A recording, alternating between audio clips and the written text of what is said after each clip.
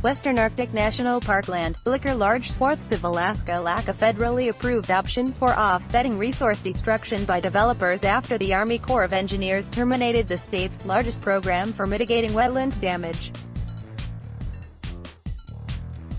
By Ariel Wittenberg and Greenwire, 1:15 p.m. Eastern Daylight Saving Time. Heartland Institute, YouTube, please come and speak to us.